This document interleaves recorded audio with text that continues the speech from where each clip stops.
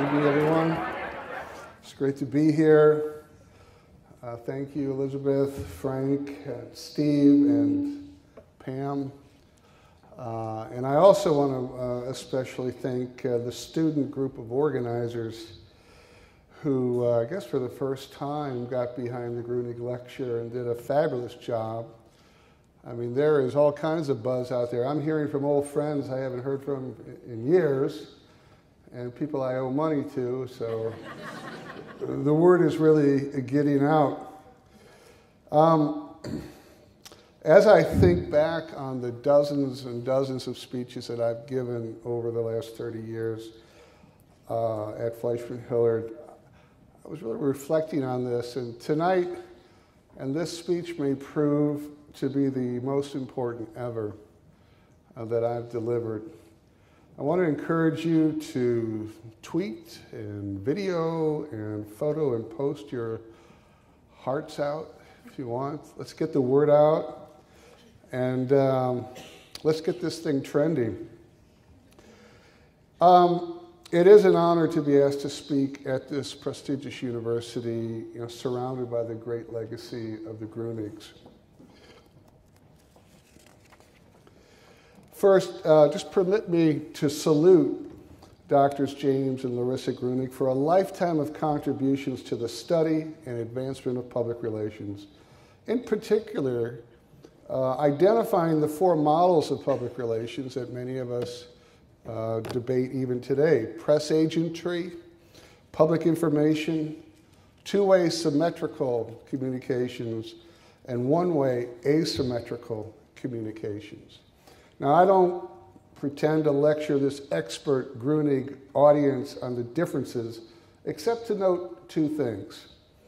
First, symmetrical communications puts ethics at the heart of the process, whereas asymmetrical communications, that is to say, persuasive communications that serve to advocate, may not, and I repeat, may not, have ethics in its process or as its outcomes. And I dare say that today, more than ever, asymmetrical warfare is the rule and not the exception. That makes our need to raise the discussion level on ethics to a much higher level. Even in the four-model approach, the Grunigs have not let us go without ethical guidance. When utilitarian ethics are not in play, nor consequential ethics, we have as our guide deontological ethics. Deontological ethics, what are they? They boil down to having an obligation for dialogue, coupled with an obligation to take that dialogue into consideration even as we advocate for a position. And I think Dr. Grunig's quote from a recent video interview sums that up. And this is a very useful concept in this age of asymmetrical communications. So thank you, Drs. Grunig. Now let me tell you why ethics is so important to me and FleishmanHillard. This is our relatively new logo, new mark, and new tagline: the power of true. The concept of true plays to our heritage as a company that keeps its promises and values a culture built on respect for the individual. But true is also a forward-looking concept. Our clients need a trusted advisor, someone they can count on to help them through the myriad choices they face in today's confusing communications ecosystem. And as you probably have largely concluded, ethical behavior is foundational to building trust. Here's just a few of the qualities related to building trust: honesty, fairness, loyalty, credibility, wisdom, selflessness, being ethical. These seem like universally valued character traits. But is the concept of ethical behavior a concrete notion subject to or a notion subject to interpretation? Maybe it's just dependent on the situation, or maybe, as the Godfather once famously said, it's business, it's not personal. But Godfather, does that make it okay? I don't know. I guess one reason I'm here is because of the work we have done at FleishmanHillard and the Council of Public Relations Firms to rejuvenate the industry's commitment to ethical behavior. That resulted in the development and launch of the initiative Frank described called Ethics as Culture. That's a pretty interesting title, and I'll explain more about why we ended up with that title later. So what prompted this activity? What triggered this? For me, two events provided tremendous motivation. First, there was a classic ethical breach in the U.S. PR industry in mid-2011. Second, there was a milestone speech at a global conference exactly a year ago tonight that provided challenging views about what is acceptable ethical behavior. So first, let me tell you the story about boys behaving badly, and that smearing is a dish best served cold and anonymously. There were two rival technology companies battling for the same space. Technology company A began a smear campaign against technology company B and did so anonymously and used an agency to do the campaign. Now, it's unclear whether the agency gave the technology company A the idea or technology company A gave the agency the idea. It really doesn't matter.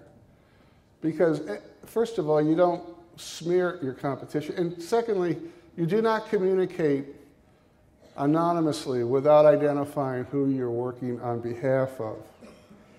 And I have to say, I was really shocked and more than a little ashamed at the response of the industry. The industry response was basically a non-response. We all ducked our head and said that well-worn phrase, "There, but for the grace of God, go I." And I want to tell you, I reject that phrase. That is way too fatalistic, as if we have no control over our actions. But you know, the most disturbing point of this is that the people on the agency side who perpetrated this smear and who were ultimately discovered were recent immigrants into public relations. They were two very senior people from the news media industry. They had only been in public relations a few months. Think of that. Senior personnel from the news industry come into the public relations industry, and this is what's disturbing, is that they came in, and this is what, I got a good sound effect here. This is what's disturbing. They came into the industry with the predisposition that public relations was all about dirty tricks, that it was okay to smear your competition and do so anonymously. I know PR has a profound history. Public relations plays a noble role in society. Public relations has principles. And if this proves anything, it proves you cannot get into public relations simply by changing your address. You've got to put in the time to learn about the role of public relations and what properly drives it. The second motivator I'm calling the Lord's speech. Not this Lord, but Lord Chadlington. A year ago tonight, Paul Holmes, a prominent industry observer, held his first global summit in Miami, Florida. At that global summit was the inaugural Grayling speech on ethics. That speech was delivered by Peter Gummer, also known as the Lord Chadlington. He was made a lord, by the way, in 1996 in the UK. He was born in 1942 as Peter Gummer. He founded Shandwick Public Relations in 1974, which later became Weber Shandwick. Today, he's the CEO and director of Huntsworth PLC, which runs Grayling, Red Communications, Citygate, and Huntsworth Health, among other firms, and has recently partnered with the China-based Blue Focus. I think they took a $30 million stake in Huntsworth. But what's not listed on this little profile is that Lord Chadlington initially studied to be a priest, focusing on the study of morality. So he's a formidable voice in the industry in this regard, and I dare say, highly respected. Now, I'm going to run for you two rather lengthy excerpts from the speech. And I don't want to be accused of taking the Lord out of context. So I'd rather run a bit long so you can draw your own conclusions. So here we go. Okay, what did you hear him say? Don't wait for a microphone. What? Shout out.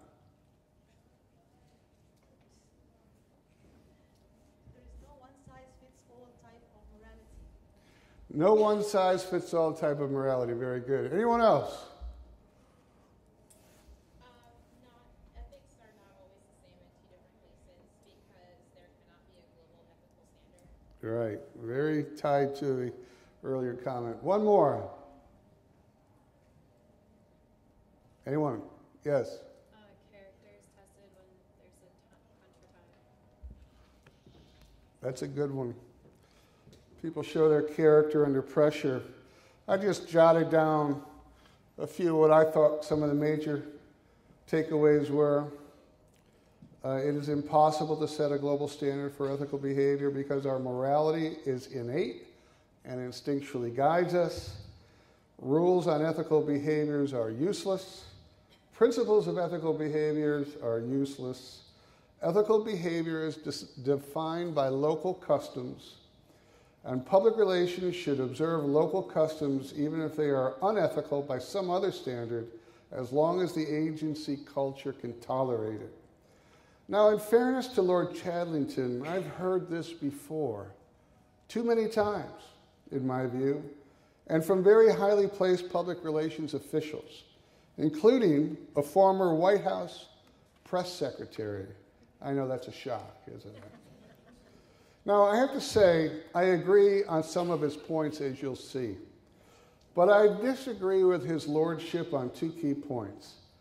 That rules and principles are useless, particularly principles, and that we should surrender our idea of ethics to local customs. I mean, just one point. He laughs at the notion of public interest, yet implies that paying off a government official may actually qualify as something in the public interest. I am amazed at that. The act is not, in fact, in the interests of the public, but in the selfish interests of one greedy and immoral individual. So we have some clear disagreements here. Now let's explore a really central question. Is it possible that the concept of right and wrong differ that much by culture? Is it possible? Actually, the definition of good and evil, right and wrong, are pretty consistent across the world. I asked one of my researchers to see how many religions have a version of the Ten Commandments. Here's the partial list, and all of them say, do not be dishonest, and all of them say, do not steal. And organized religions, by the way, cover about 90% of the world population. The point is that notions of right and wrong are indeed universally held beliefs. This means we are not dependent on instinct alone. We have, in fact, a civil code of conduct that has been formed over the centuries. And if virtuous behavior was instinctive to mankind, we would not need such conventions. And there is a key point there. It is true we cannot possibly create enough rules to cover the infinite variety of choices we encounter, but we can create a set of principles that reasonable people can apply. Anything less has us playing at the lowest common denominator of behavior and judgment. And we need the guidance. We need to actively, we need to willfully, and we need to forcefully apply these principles, or we will surely, slowly, and inevitably erode our own moral base. And it's a real and present danger. Let me give you a favorite quote on the state of ethics in our world today. We have grasped the mystery of the atom and rejected the Sermon on the Mount. The world has achieved brilliance without conscience. Ours is a world of nuclear giants and ethical infants. Would it surprise you to know that this quote was from 1948, delivered during an Armistice Day speech by our last five-star general, Omar Bradley? I think it demonstrates how ethical behavior has been an issue for the ages. I should add, in the spirit of transparency, that I do love this quote, but it is with the greatest sense of irony I tell you that Lord Chadlington used it in his speech too. So what has happened? Are we in a Godfather world where we can conveniently compartmentalize behaviors because they are customary or expected, or because business has become off limits to morality and ethical decision-making?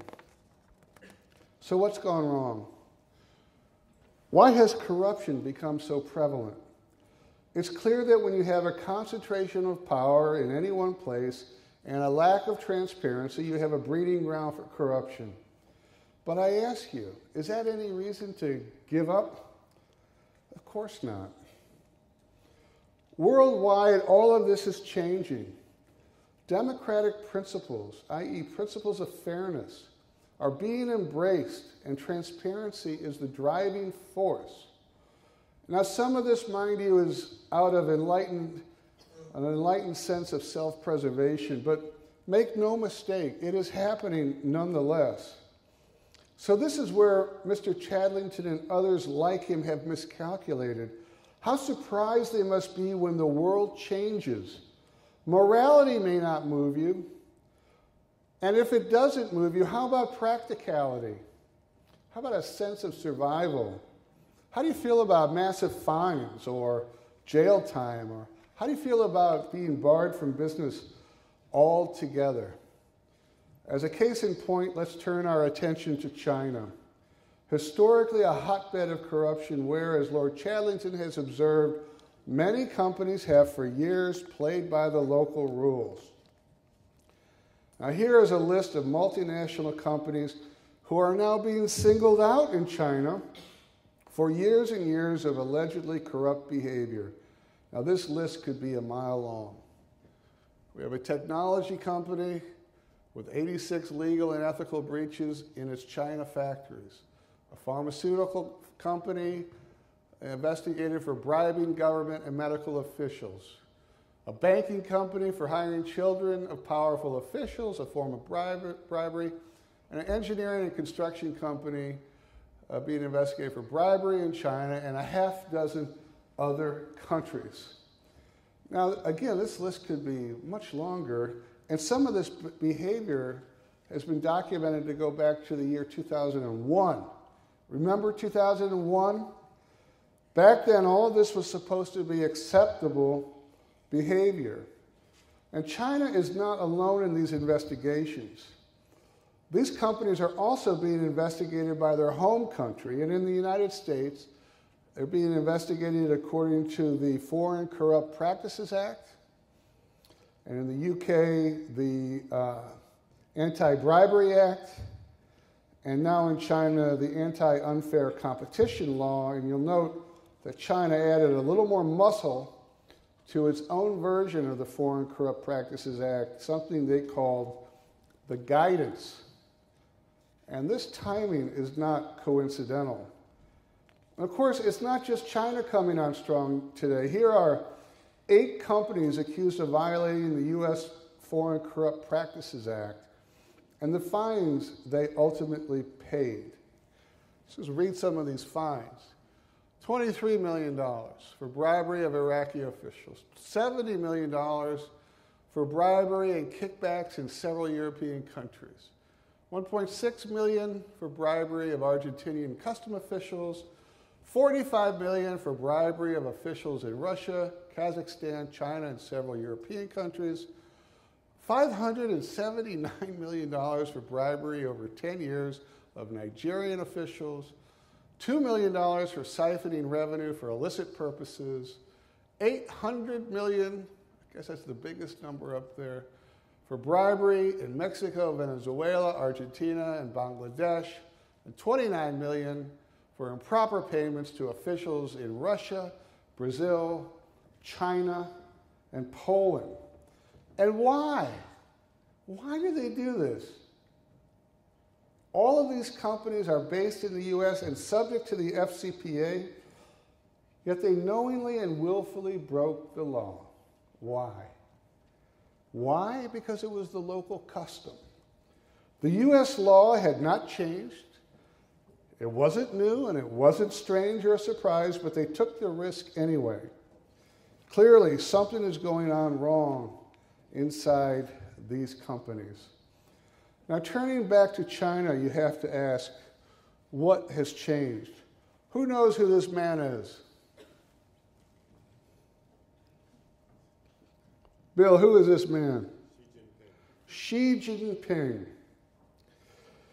General Secretary of the Communist Party of China, Chairman of the Central Military Commission, and President of the People's Republic of China.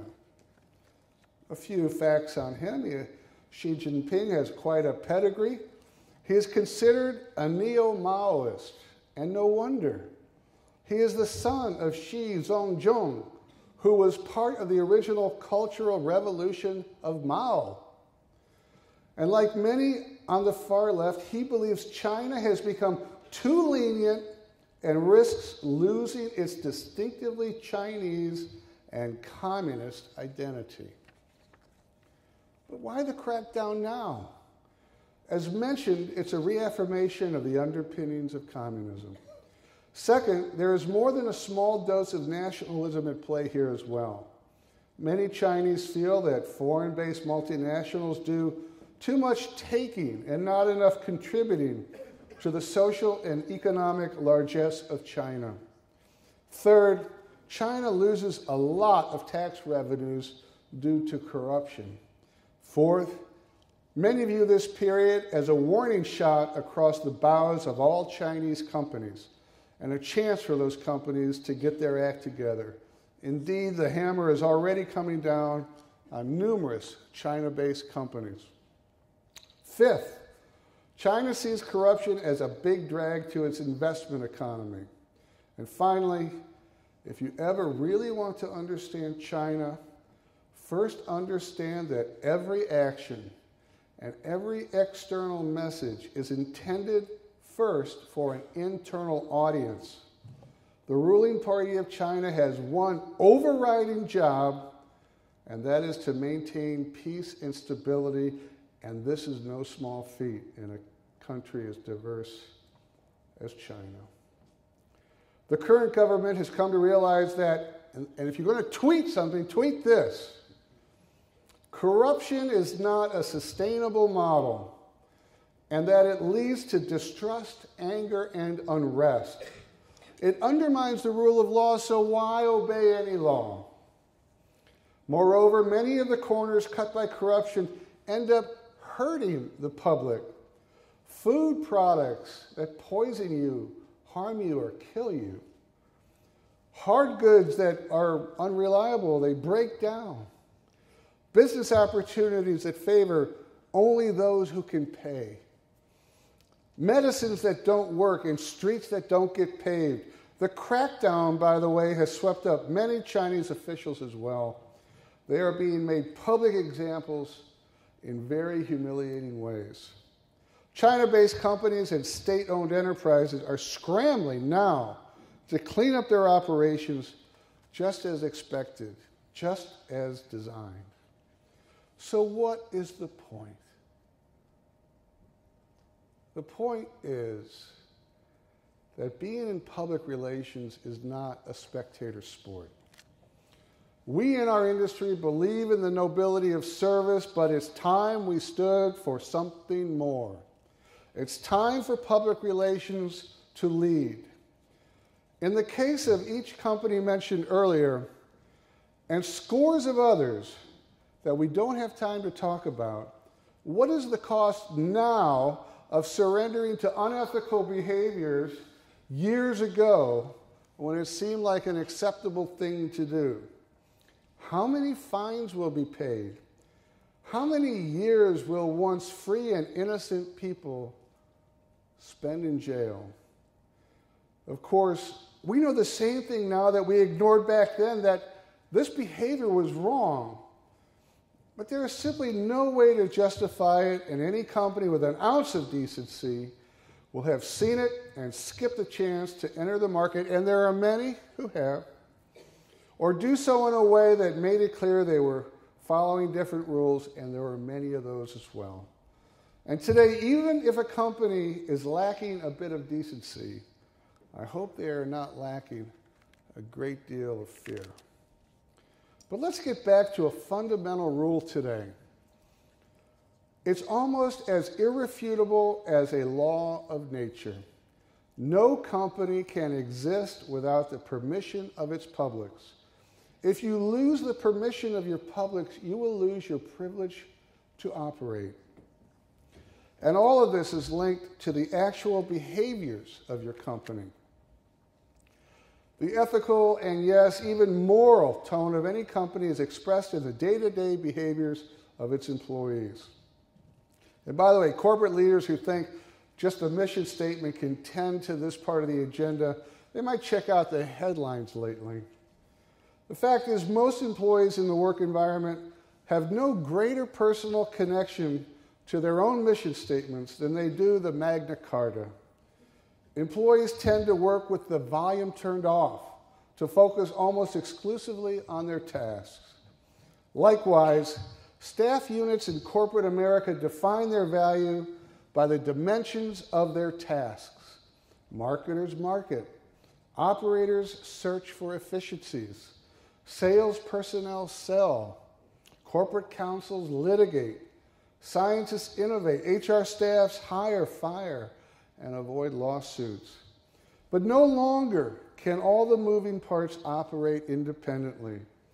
In years past, when events were viewed separately, when communications didn't blend a company's actions into an immediately accessible record, life was better. Incidents were isolated, or at least companies worked very hard to style them as such.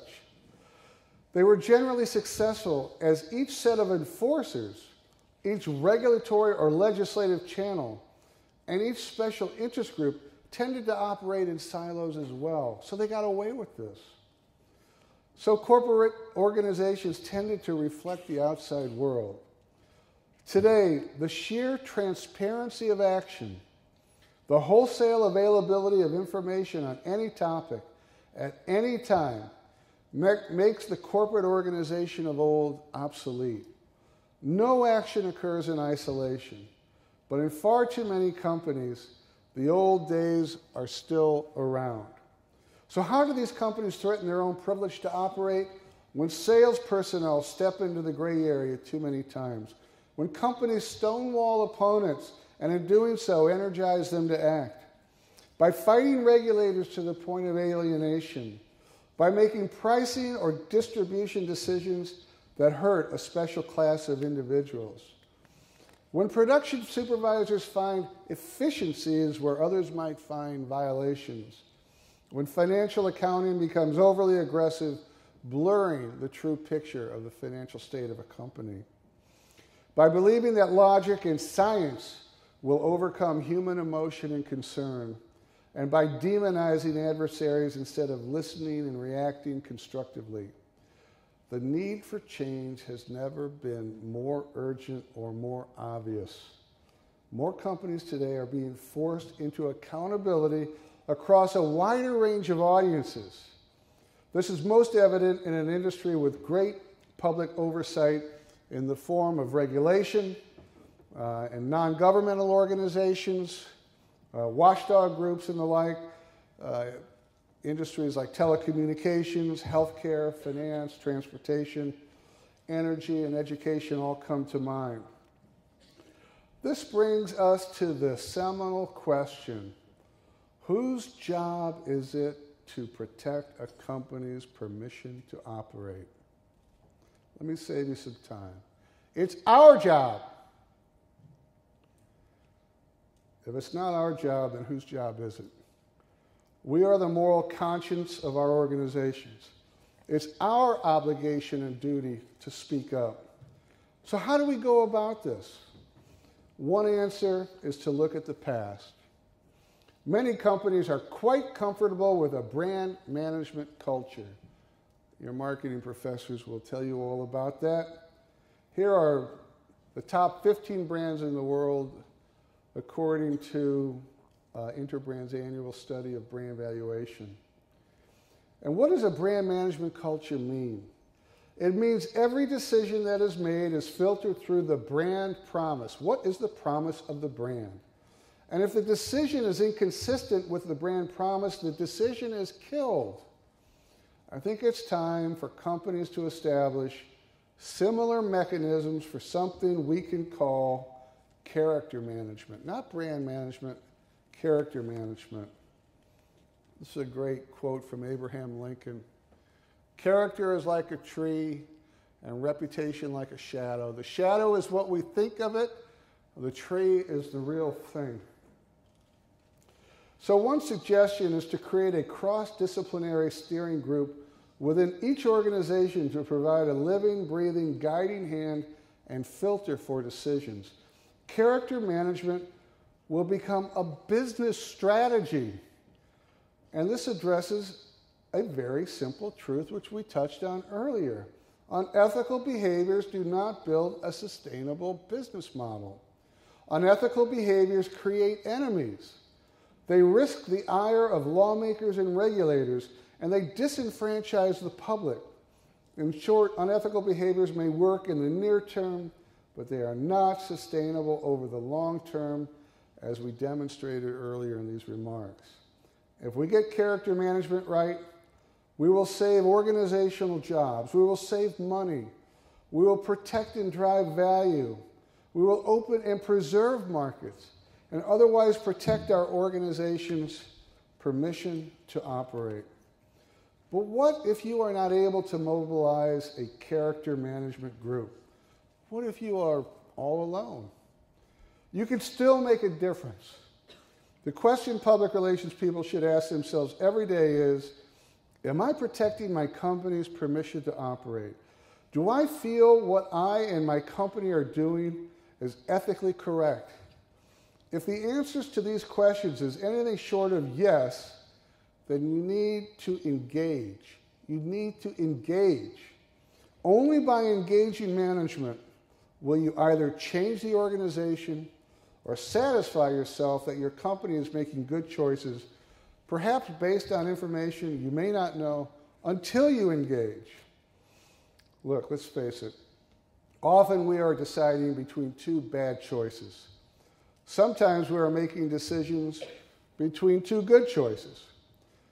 And we know that there are miles and miles of moral ambiguity in every day of corporate existence. Miles and miles, acres and acres of ambiguity inside the company every day. Now, of course, public relations people cannot be in every decision. But public relations people can do something that Lord Chadlington and I agree upon. Yay! Do everything you can to create a culture of ethical decision-making. That means when there isn't a directive to refer to, their correct behaviors are almost atmospheric. Everyone knows what the organization stands for. The cues are there, the principles are known. The reinforcement and disincentives are unspoken, but well understood. We at FleishmanHillard and the Council of Public Relations Firms are trying to do the same thing for our industry. We are trying to put tools and methods in the hands of our agency and the council membership to enable both to create a living, breathing culture of ethical decision-making. That, of course, is where ethics as culture comes in. Let me take you through a quick timeline of our efforts. In July of 2011, this was right after that first ethical breach I told you about, which just lit my hair on fire. We had internal discussions on conducting an ethical culture assessment. In November of 2011, we partnered with the Josephson Institute, a third-party ethics consultant, to assess our ethics tools, programs, training, and work environment. In January of 2012, we received the assessment from the Josephson Institute that included 23 recommendations that we were to address to reach the excellent level in their eyes. And each of those 23 sections had about 10 subsections. It was a lot of work to come up to standards. More than a year later, in February of this year, we presented our steps and actions to the board of directors of the Josephson Institute. And in May of this year, we did a soft launch of Ethics as Culture to a group of council members at the Council of Public Relations Firms Entrepreneur Forum in Chicago. In July of 2013, we announced Ethics as Culture to the Council of Public Relations Firms broadly, and the Ethics as Culture resource guide and associated training materials were distributed and made available through the website. And as of the end of July, we actually received the very first certification on ethics from the Josephson Institute, which is subject to review every 2 years. Now, I want to make this clear, that ethics as culture goes way beyond training, way beyond training. It examines every aspect of how we behave or how we do things around here. All of our policies and procedures tend to drive one behavior or another, some intended, some unintended.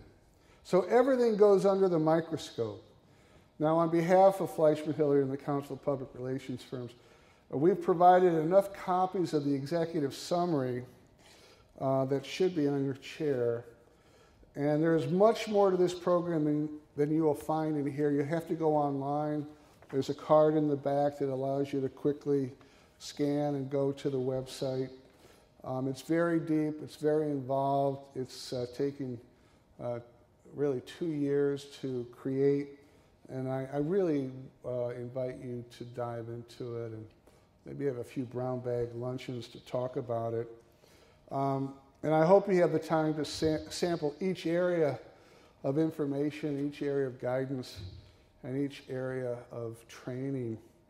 Now, before I take questions, I want to leave you with yet another quote that I have used many times. It's from the great philosopher Aristotle, and it contains inherently good advice. He said, "We are what we repeatedly do. Excellence, therefore, is not an act, but a habit. As public relations practitioners, we can help our organizations form a habit of excellence in the area of ethical decision-making. This takes courage. This takes conviction. Tonight, I hope I provided just a small amount of both. Thank you very much."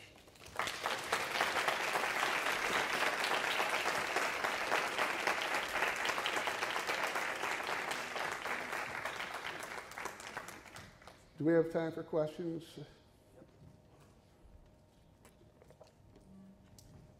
You bought it? No arguments? No confusion? All right.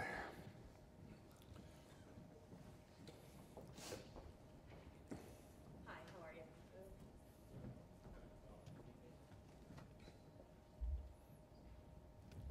Yes, I think we're on. So you mentioned that there were 23 recommendations that the ethics group gave you for for your organization. Can you maybe describe one of those recommendations and how you went about changing that to meet their standard? This is not rehearsed, right? I just happen to have all 23 recommendations here. I'll read just a few. That's a great question. FleishmanHillard's commitment to high ethical standards and its unique culture should be more visibly, powerfully, and pervasively integrated into all major communications, including its website, client and employee recruiting materials, and training. So evidently, we were really not putting our ethical commitment forward visibly enough. Here's recommendation 8. The FleishmanHillard operating policies and procedures should be amended and educational opportunities provided regarding standards of conduct and guidelines in specialized areas of practice. See, we're thinking like public relations is this big amorphous thing, and they saw that no, we're a collection of specialties and special industries, and each of those should have its own area of concentration. Recommendation 10. FleishmanHillard should carefully examine claims made by employees in non-U.S. offices regarding the propriety and efficacy of certain policies and procedures and determine whether localized modification of the policy is justified and proper. That's a mouthful, but it means so much to us when we operate in 85 offices in 28 countries. It is not a one-size-fits-all world, but there are principles that will drive us. We as a company have shared values, and that's very important to uphold those values, because there are things we're just not going to do. We've quit clients, we've not bid for clients, we've fired people, because we do have a culture that is centered around a certain set of values.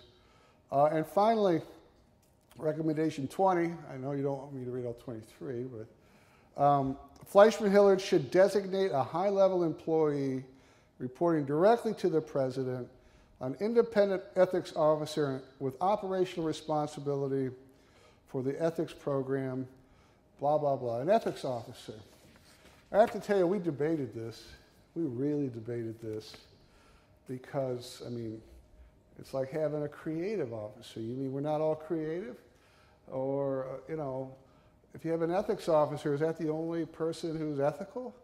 So we really debated this, and we have installed this person, but it was someone who historically, we haven't announced it yet, so the FleishmanHillard people here are getting the news. This person has historically been the moral conscience of the firm.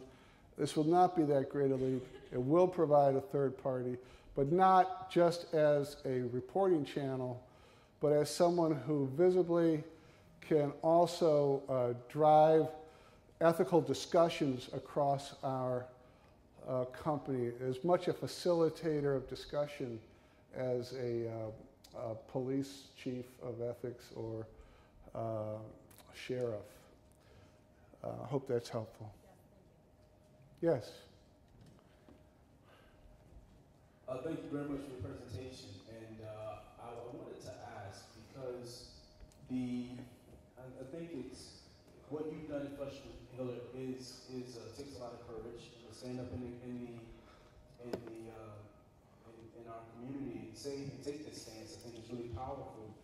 But I want to ask two parts to my question. One, most public relations offices within organizations aren't a full organization. So to take a principal position on ethics as we want, but making a platform and determining or giving our organization permission to operate is difficult at best to do in such a small percentage of the organization. So what input would you provide to actually establishing that type of culture in an organization with such a small group? First, and second, you mentioned that ethics is not just training. What would you say as if you've done or that you would recommend in such an environment to get ethics to permeate beyond the organization, just training? Yeah, great questions. I'll take the second first. I mentioned in my remarks that virtually every practice and policy that you have in your company encourages one form of behavior or another. And sometimes that behavior is unintended and unethical. Let's just take an example, and not to pick on any one profession, but let's say you have a highly sales-driven organization, and everyone is compensated around the notion of increasing their sales by 15% a year.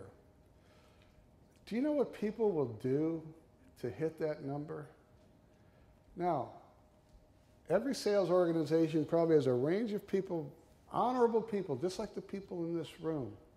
But people start to erode their kind of moral base by one thing, and then another thing, and then another thing. And pretty soon, they find that sales reports are falsified, there are kickbacks, et cetera, et cetera, et cetera. That's really what it's not about just a training exercise. It's letting people know what the company stands for, what it enforces, and what is right or what is wrong. That's really what I mean by ethics as culture. This program looked at our billing practices, how we record our time, our philosophy points, how we communicate on ethics, how we deal with the news media, social media, what were our policies. And by the way, we subscribe to the ethics and principles of the Word of Mouth Marketing Association. It tends to drive a lot of our social media decision making. So it's really, the folks at the Josephson Institute, Michael Josephson, a lawyer who retired from practicing law, is a real zealot. He sees ethical components underneath every decision, underneath every construct in an organization. So it was exhaustive. I'm getting tired just thinking about it. But on the first question, I would refer you to some of the organizations like Public Relations Society of America. Arthur Page does a great job of this. IPRA, IPR, a bunch, ECO. There's a body of knowledge that shows that ethical business decision making, the shadow of that company is valuable.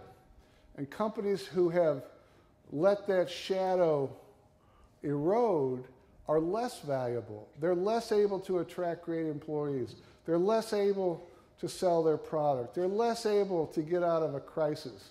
They're less able to fend off regulation. There are real costs associated with the corrosion that unethical behavior will bring to your organization. So establish your proof points. And there's probably a lot of studies by industry. And if I recall correctly, you handle ethical student and community issues here at the university? Did I get that right? Okay. Oh. No, this gentleman. Yeah, because I couldn't see in the back here. But in your case, then, it would be, how do universities handle crisis? Or how do they promote ethical business decision making? There are special cases for this. That's number one. So establish your fact base. Number two, you have to have a good relationship with management. You can't just be the shrill voice, but you have to be able to show problem solution. Where do you want to go with this? And I remember a PR guy, he was the chairman of the seminar and a prominent member of Arthur Page from Monsanto, and he held all these great positions. In like 1968, And by the time I heard him lecture in 1985, somebody asked him, how do you define public relations?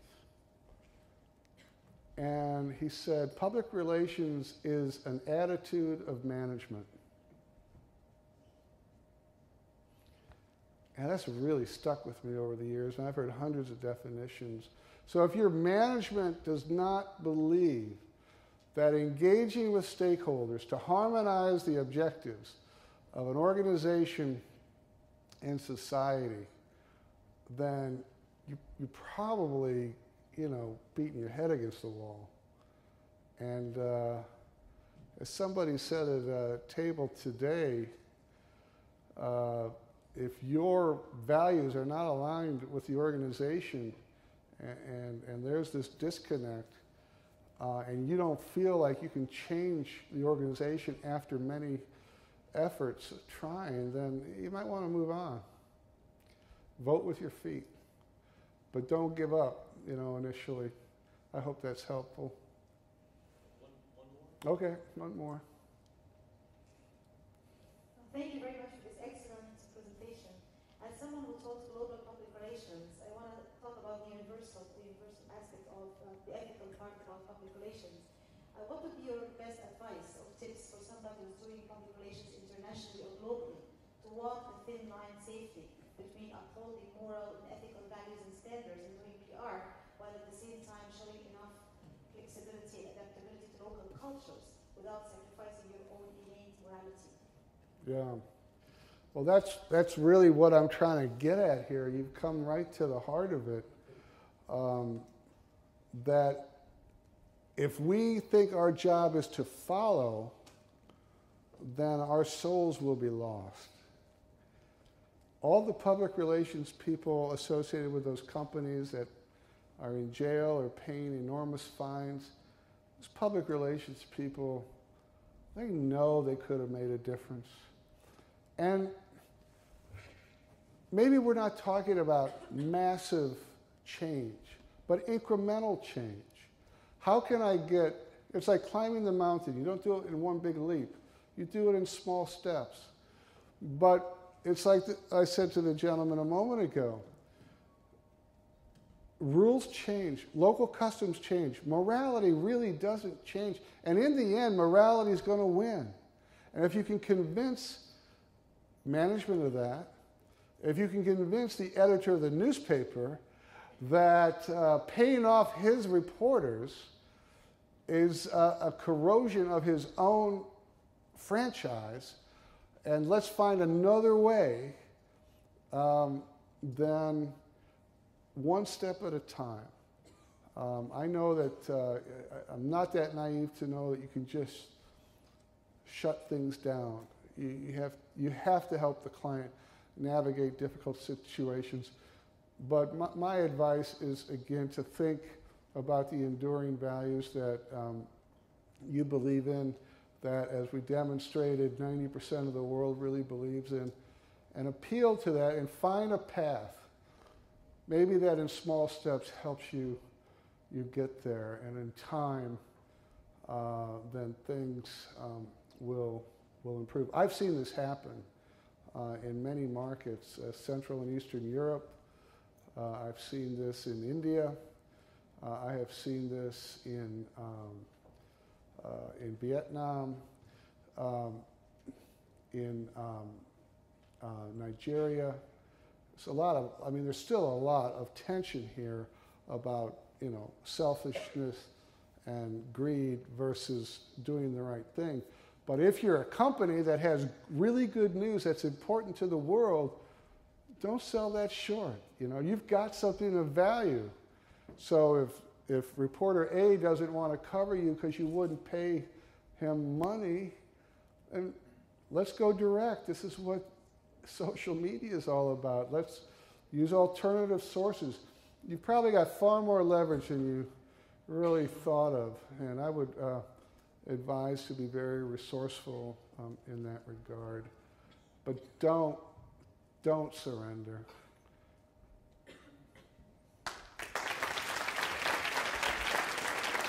Hey,